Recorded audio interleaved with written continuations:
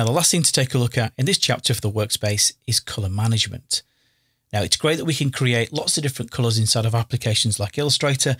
And if we're using colors on a regular basis, particularly for branded colors, then it's important that color looks consistent throughout all of our documents and our projects. So in order to be able to synchronize those colors and ensure they look the same way when they're produced, we have to go up to the Edit menu, and on the Mac and the PC, you'll go down to something called Color Settings.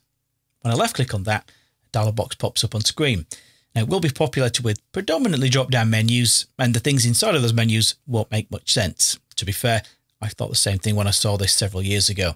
So why do we have to come to this dialog box? Well, as human beings, if we are lucky enough, then we have good eyesight and we can interpret the world around us. It's done for us with the wonders of biology. We don't really have to think about whether something is red or blue or green and so on and so forth.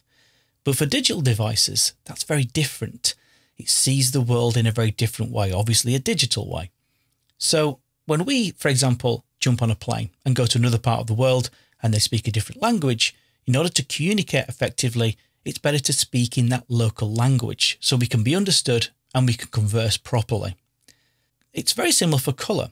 When you have a document and you pass it from one application to another, those two applications need to speak the same language, a language of color that they both understand, and they can communicate how something should look, so that a color isn't just any old red or blue, it's a specific type of red or blue, for example.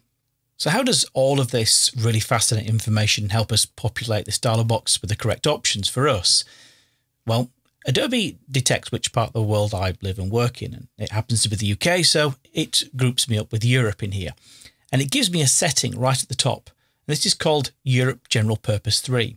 So anything that's a setting will define what happens in the other options in the dialog box. It's a saved set of options. Now, if you're working in a different part of the world, like North America, this would then read something like North American General Purpose 2. This isn't the best option that we could choose, certainly not for flexibility. So if I click on this drop-down menu, you'll see that I have other options in here that relate to my part or my region of the world. And the other option that I'm going to pick in here is called Europe Pre-Press 3, because it's going to give me more flexibility. If you're living in and working in North America, then you'd choose something like North American Pre-Press 2. When I click on that, it changes some of the options lower down. But the key thing in here is it's down to RGB and CMYK, because they're the two main types of projects that you'll create. Projects for screen and projects for print. So if you're going to create something that's intended to be viewed on a digital device, well, the way that those colors are created on screen is with red and green and blue phosphors, hence the RGB. It just so happens that Adobe RGB 1998 has one of the widest range of colors possible, so it gives us a tremendous amount of flexibility. CMYK, which is for print work, is a mixture of cyan, magenta, yellow and black. And here this is an ISO standard, and these options are pretty much good to go for me in Europe. All I would add to this is down towards the bottom, there are 3 checkboxes, and these essentially are dialog boxes that are going to pop up on screen. If your documents you are opening or you're copying and pasting, if they're not tagged with the same color language of, in my case, Europe Pre-Press 3, it will say to me, hey, did you know this is not tagged with Europe Pre-Press 3? How dare it? Well, in actual fact, you can turn those checkboxes off. Illustrator will still do all the things we need to do. It will still color manage. It will still portray them into this lovely workflow of color. You just don't need to be told about it every time. So you can turn those checkboxes off. When I do, notice that my Europe Pre-Press 3 changes to custom, because by turning off a checkbox, I have customized this.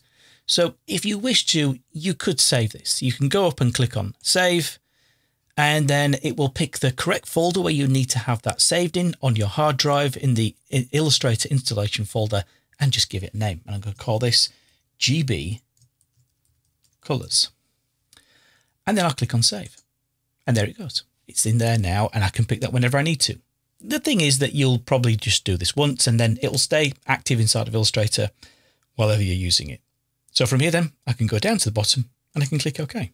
So all of that rather fascinating information just helps us manage the consistency of color for all of our screen and print-based projects. Thankfully, you'll be pleased to know that we're moving on to doing things inside of Illustrator in the next chapter.